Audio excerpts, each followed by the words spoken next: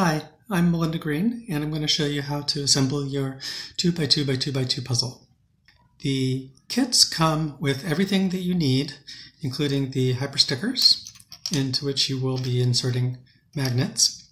It includes all the magnets that you need. There's also an assembly jig, which will hold your work in place while you do that. A magnet pusher tool, which will help you get the magnets off the magnet stack and into the hyper stickers. And a magnetic polarity guide, which will help you not get the magnets inserted in the wrong orientation.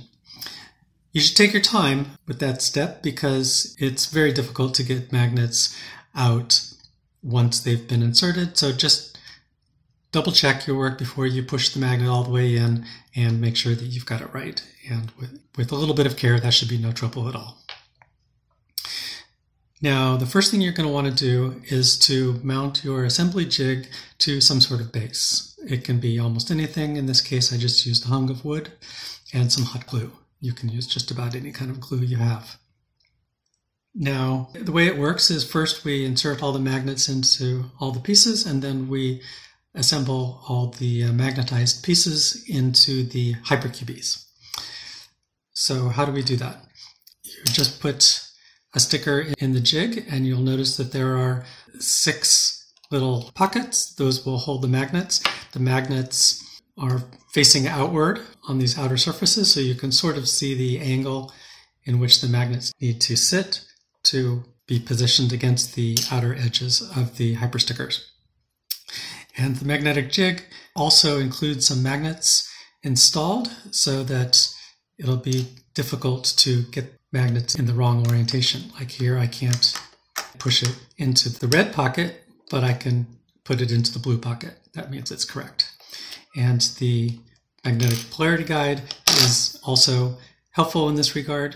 What you do is you put it in the middle of your magnet stack like this, and it simply color codes and shows you which direction to put the magnets in. Just line up blue and blue, or red and red, and you pretty much can't go wrong. If you really insist on getting it the wrong way around, it's possible to do that, but if you just sort of relax your grip before you put it in, then the magnets will jump out if they're wrong. This is the correct way, and you see it's quite happy. So then what you do is you use the magnetic pusher tool to get the bottom magnet off the stack. Just put it at the base of the magnet stack and just sort of rotate it a little bit, and it pushes the magnet off. And here you see it in position in the magnet pocket. It has some features that will help hold the magnet while you're doing the assembly, so the magnets aren't going to fall out. And then once the cubes are assembled, then they won't be able to move at all. So now the next thing to do is to get the magnet slotted correctly into the bottom of the magnet pocket. And here's how you do that. Sort of a 3-step process. First step is to get the magnet into the general area of the pocket like this, just sort of floating. Then the second step is to push the top edge against the wall like that. And then finally push the magnet straight down into the pocket bottom. And now it's quite securely held. And you'll just alternate red, blue as you go around the edges of the hyper sticker. And then you can just move the sticker into the next position and continue. I know I'm moving a little bit fast, but it's really quite straightforward, and you'll get pretty fast pretty quickly.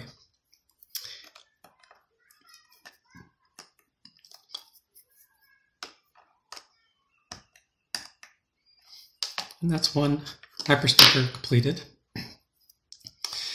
And also, the kits will sometimes come with 2 different kinds of magnets, or you might get a set with just one.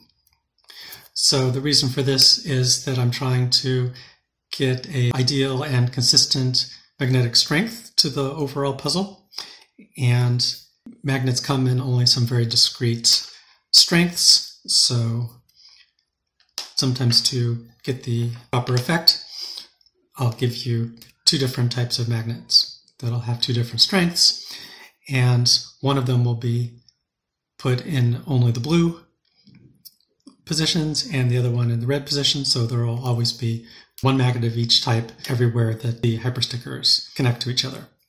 So what we do is put the bluish looking magnets at the blue end of the polarity tool and the reddish magnets on the red. And then we just do like before, red to red, blue to blue. It's exactly the same.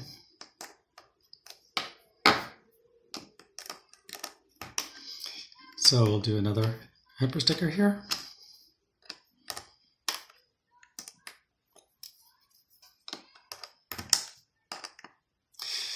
And personally, I find it pretty satisfying to magnetize stickers and put the puzzles together. It's a little bit like knitting.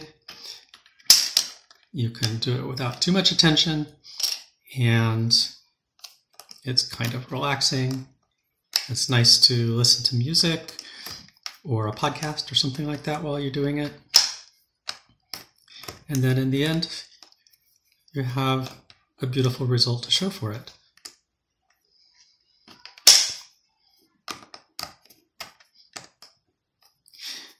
And take it slowly. It could take you a couple hours to do it if you're careful.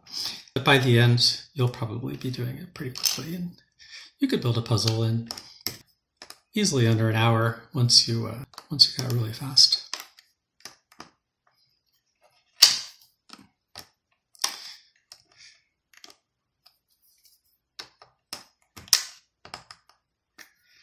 All right. So now we have 4 stickers completed, and I'll show you how to put them together into a cubie. So here's all 4 stickers, and here's the cubie that I want to build. So this is the pink, white, blue, orange, and here's how you do that. So I like to have a guide that I can look at. It can either be an actual cubie from another puzzle, or it could just be a photograph, and I will link in the description to a photograph that shows all the colors of all the stickers. I guess like this, you can see all of the colors at the same time. So that's enough of a visual guide to put another cubie together. So what I like to do is to put the top 2 stickers together first and then build from there. The way to do that is to put them together and just hinge the 2 halves together until they meet. And then here's part of the cube that we're starting to build. All right, so got the white facing this way, blue facing us. Now comes the only chance to get the stickers in the wrong orientation. There's one way that's right and one way that's wrong. So it's the 3rd sticker that makes the difference. I'll just look at what sticker goes here. That's the orange sticker, goes on this side. So as long as I get this one right, everything else will be correct. And the way that I do that is I use a sticker as a base, in this case, the white sticker. And I just arrange the other 3 around it, sort of like the petals of a flower. I put them together like this and then hinge it. And at this point, you'll need to open that one sticker out of the way to let the clips pass. And then get it loosely put together like this. And then you put in the last one, which can only go in the last slot like this. And it's ready when all of these gaps are the same size. And what you do at this point is put them back into the jig with this open end facing down, and then just rotate the piece until it's in the lowest position it can be, like this. And then press on all 3 of these outer faces at once and just press down hard. And that's it. So let's make sure we got it right. There we go. Perfect. And what you want to know too is if you get it wrong, how do you fix it? Well, the clips hold it very securely, so you can't do this by hand. It's not so bad if you need to get it open again, just put it back in the jig. There's a tool like an ice pick or a nail or something that's sharp and thin like this. This pick seems to work pretty well. And then you just put it directly in the center junction of those 3 stickers. And then get your hands out of the way. You don't want to poke yourself. Just have it pointing straight down, and then with both hands gently push it into the hypercube like that. Even now that it's partly open, probably too difficult to open by hand, but if you just do the same thing for any one of the other junctions as well, then it will come up easily. And chances are you won't damage anything.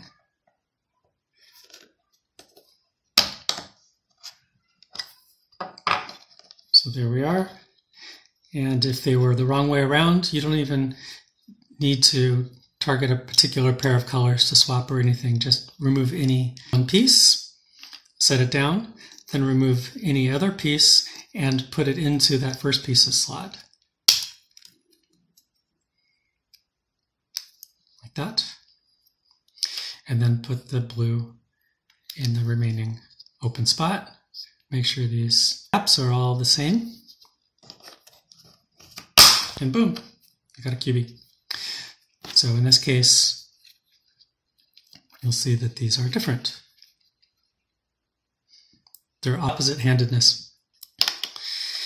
And that's it. So then you just the rest of the cubies together like this. And how does this go together? I'm doing it backwards, so I can't see what I'm doing. Oh, it's the wrong one. That's right. I turned that one inside out. So let's fix that one anyway and put it back in. One more time.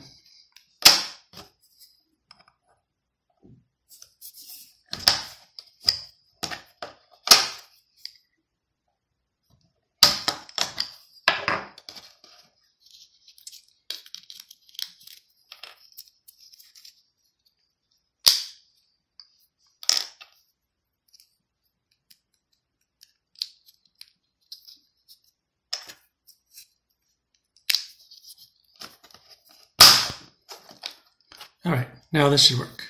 There we go. So now the cube is fully built and fully functional. And one of the other fun things is that the assembly jig on a base makes for a perfect cube stand. So look at that. Isn't that cute? There's your cube stand. All right, good luck and be happy cubing.